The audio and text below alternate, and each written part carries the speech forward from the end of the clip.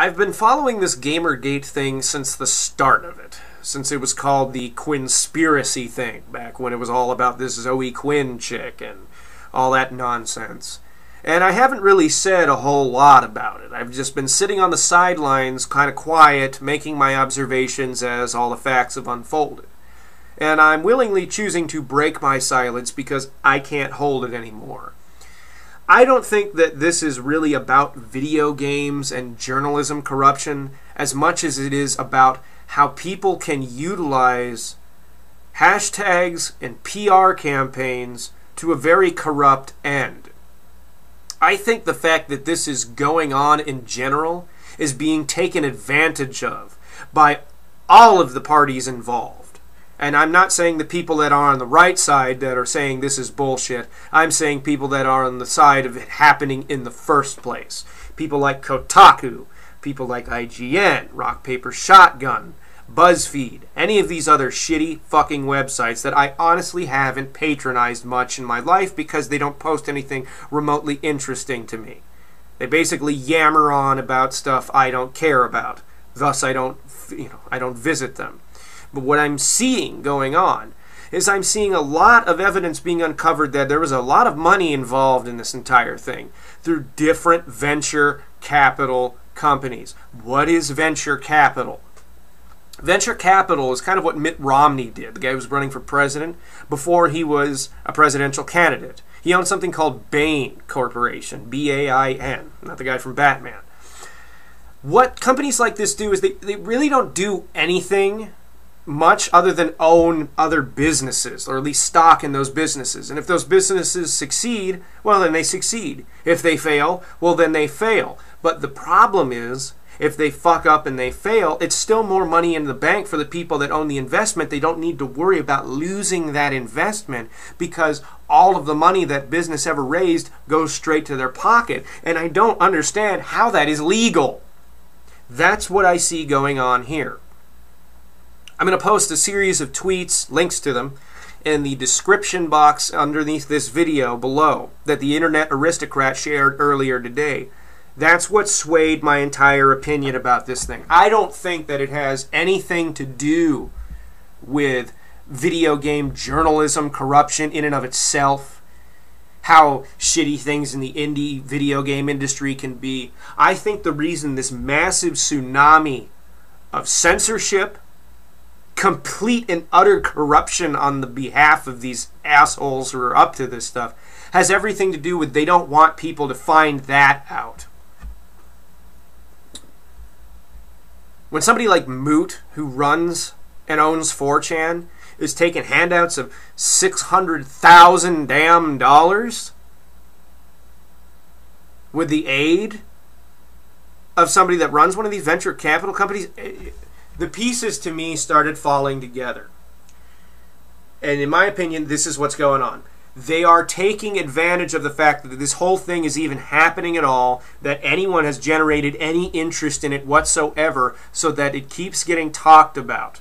It keeps getting circulated around different websites. It keeps getting talked about on the internet. And no matter where you post about it, no matter where you say anything about it, even this video in and of itself can be used to an advantage to keep pushing this whole massive PR campaign. Because that's, in my opinion, all this seems to be. So they can keep generating shit tons of ad revenue through it. Now, it doesn't matter if you're boycotting these websites or not. They're still making money off the fact you're talking about it in general. And, you know, I am willing to negotiate a truce with Mundane Matt. I'm willing to retract my previous very, very asinine and vulgar statements toward him so that awareness of this can be brought. But I do have to say, you can't just, in your video, you suggested people just, you know, if you stop talking about it, this whole thing, you know, you can't just stop talking about it and it goes away. What is going on is bullshit. You can't just fucking use people's emotional investment and time investment in saying this is a very serious problem. This is a huge amount of corruption. There's a huge amount of money involved in this, and if that's all it's about, that's all our time and energy and effort in bringing exposure to this to you is more money. You can't just say anything Or not say anything, excuse me. You can't just sit on your hands and pretend that's not an issue and hope it'll go away. This is absolute manipulation of media, in my opinion. And for the last couple of days, I'd been wondering to myself, why is it that they were going to such a massive extent to cover this up? Why are they going to such an extent to just shut people the fuck up and not have them talk about this? You know, at least in certain particular ways. On 4chan, you know, today, there are literally threads coming and going within 10 minutes of each other. People getting banned for even bringing it up. People on Reddit were getting what's called shadow banned. What does that mean? Well, it's like being banned from the website entirely, in the sense that other people cannot see what you post unless it's approved by a moderator, which it will never be.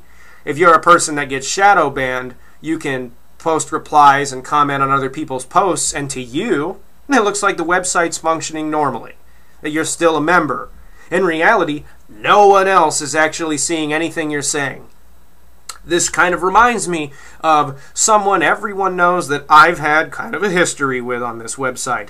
Oh, motherfucking Nision. Remember back around 2010, 2011, whenever he wanted to sway things into his personal favor, he would shut off the comments, disable the likes, and you couldn't have an opinion on it unless it was a video that hardly anyone was going to watch in the first place? It always bothered me that websites that are supposed to have some sort of journalistic integrity whatsoever were willing to resort to that level of middle school trolling in order to save their ass. Kotaku today posted one of the most dumbass things I'd ever seen.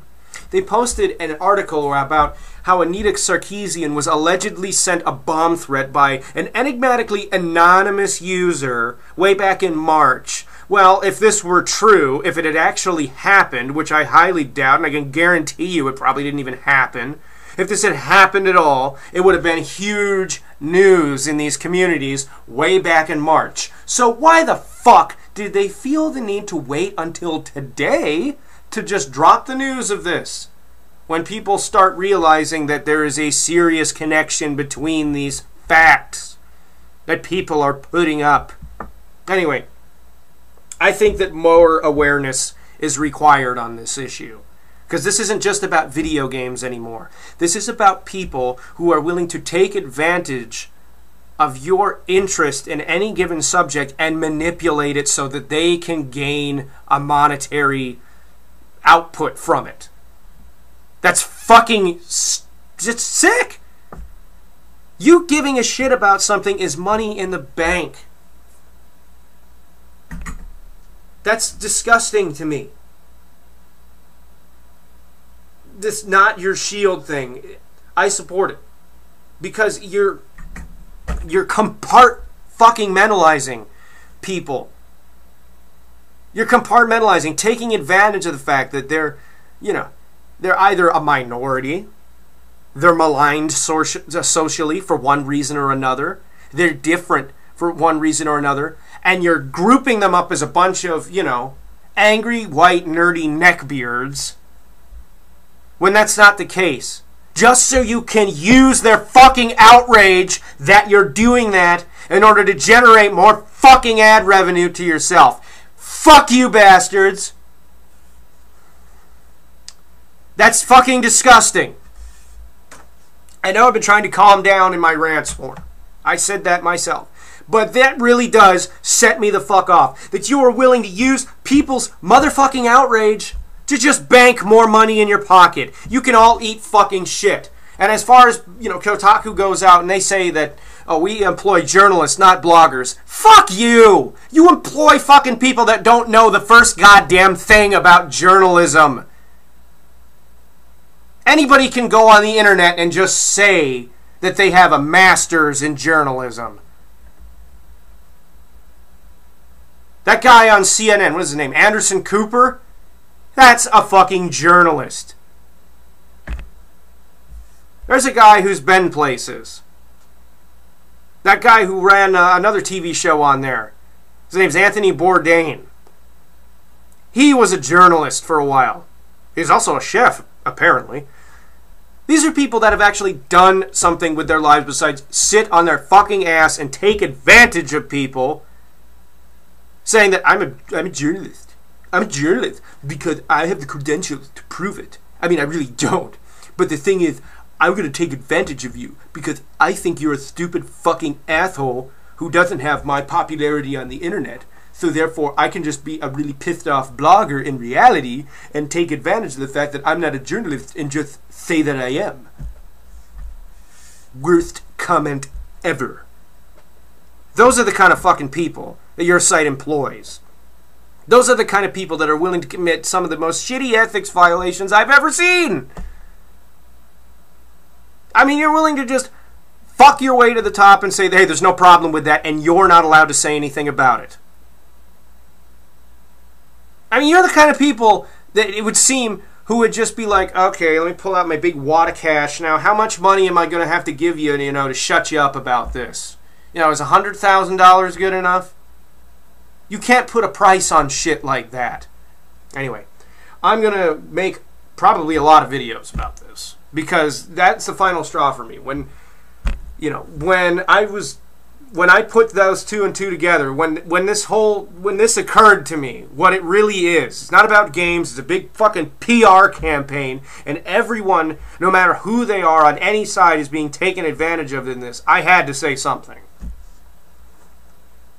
Because at this point, it's not even about games anymore. Anyway, I'm some guy on the internet, and so are you.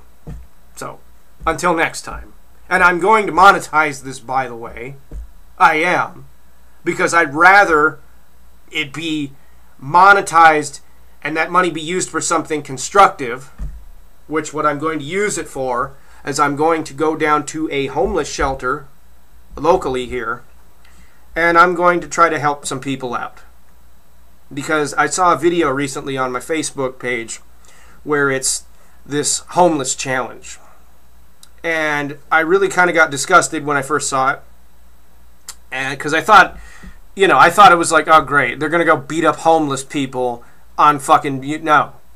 What they did is they bought this guy $170 worth of groceries to get him through the next couple of weeks. And that is a challenge I'm willing to take. That is something that, it inspired me. That is something that if I were in that guy's position, I wouldn't even know how to thank him. There are a lot of homeless people, yes, in this country that will take advantage of your money and just use it to buy drugs and booze. But there are some people out in this world that don't deserve to be in that position, that they need help. And if a little bit of food can help them, if maybe enough money to go buy an actual, like a motel room to get a real roof over their head for a couple of nights is what they need, then I'm willing, more than willing to do that. So, the ad revenue from this and from my next several videos is going to go towards that effort. I've also been considering starting a donation poll so that people can help donate money to good charities, like My Friend's Place down in California. My Friend's Place is a charitable organization that helps displaced and homeless teenagers and youths in California. And I absolutely love what they try to do. Anyway, that all aside, for now, I'm some guy in the internet, so are you. Until next time, take it easy.